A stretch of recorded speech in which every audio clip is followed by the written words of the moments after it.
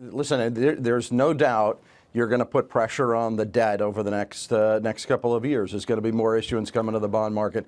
You know, rates are going to move higher. We think rates are moving higher anyway. But that being said, there's so much demand for assets. This is, I would argue, you are going to increase the debt. There is a number of assumptions around how dynamic scoring will create growth, that you don't grow the debt that significantly. My sense is you will pull forward growth. You will create some CapEx, that the debt burden won't be dramatically higher, but at the margin, for sure, you're going to see more debt as a result of it. And then what about if there is subsequently an infrastructure bill in the area of $1 trillion? Doesn't that has to get paid for somehow, and usually that gets paid for with debt? Yeah, no, I mean, you're creating the same dynamic, and it's part of what the markets have become sensitive to.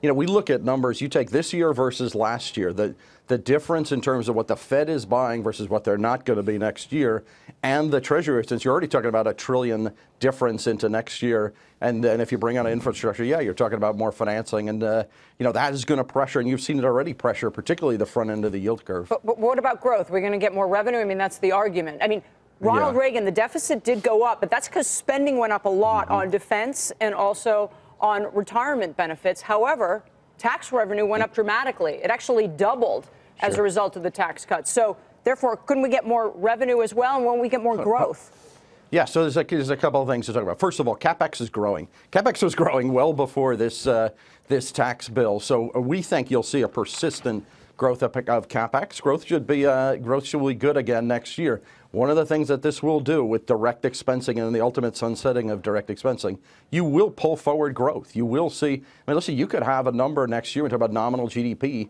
that could hit the 4.5 to 5 number, particularly if inflation trends higher. So, but you're going to pull forward growth. What does that mean for 2 years hence, 3 years hence? You know, could you see it come the other way? For sure.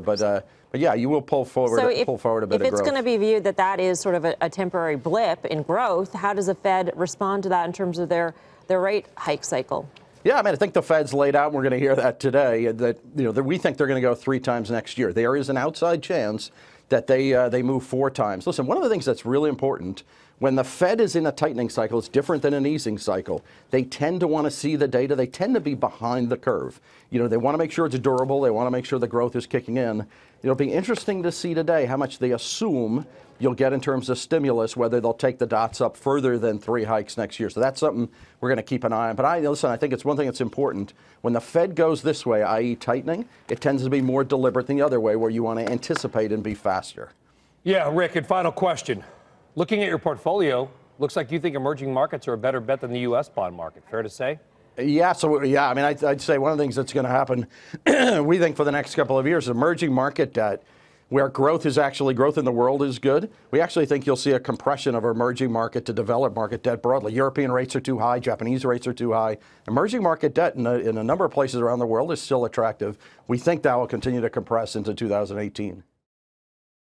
Hey there, thanks for checking out CNBC on YouTube. Be sure to subscribe to stay up to date on all of the day's biggest stories. You can also click on any of the videos around me to watch the latest from CNBC. Thanks for watching.